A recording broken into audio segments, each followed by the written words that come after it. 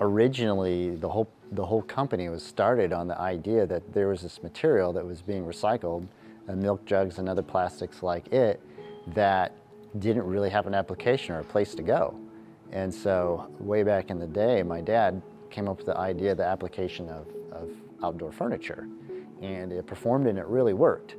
Well, fast forward a number of years to today, we were able to go and establish our own recycle line. So the milk jugs come in, we send them up our conveyor here to the shredder where everything's getting pre-shredded, which can send it to like a pre-wash, separate out some of the heavy material in there like glass and rocks, those things. And the washing is a real intense process, so there's a lot of friction going on in the wash process.